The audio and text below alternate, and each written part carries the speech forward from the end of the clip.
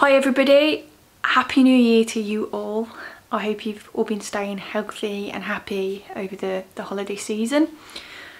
I really wanted to get back into doing videos and actually getting out and imaging this year because last year was a complete fail for me. But anyway, I've got a short video today and it's mainly to help beginners.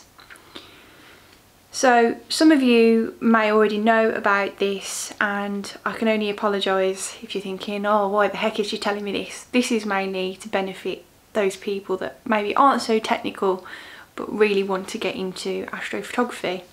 If you like what you see, don't forget to hit like, subscribe and the bell. So one of the best pieces of kit that I've got in my whole astro toolkit is a digital caliper.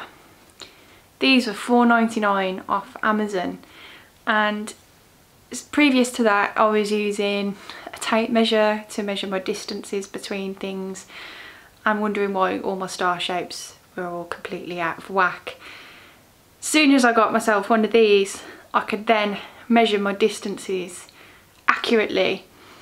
When I talk about distances, often if you use a field flattener or reducer, you need to be a certain distance from the flange here to the sensor on your camera. So for this flattener and reducer, the distance is I need to be 55mm from here to the sensor in my camera. In the Altair Hypercam range, the ProTech range, the sensor lies 17.5mm back from this flange here. Having a caliper such as this allows me to measure distances and thicknesses accurately. So for example here I've got a 7.5mm spacer, and can you see that little gold ring? That's actually an extra shim that I've got, and that's a 1mm shim. And I've also got a red one as well,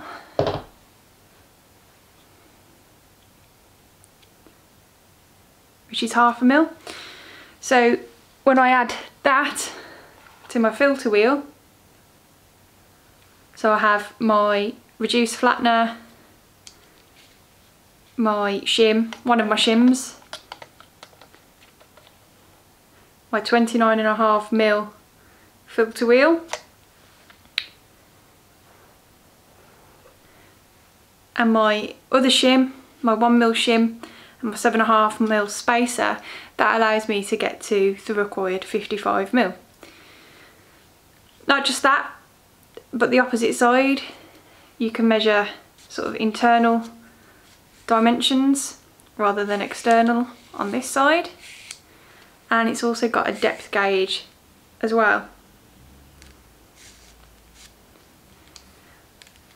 If you're finding that you can't measure your distances accurately or you can't quite get there, I highly recommend getting a digital caliper. So that was one of my tips for astrophotography. Really short video, but I thought I'd share that you should probably get one of these if you haven't got one already, and I'll put the link to these ones that I bought down below. Thanks for watching.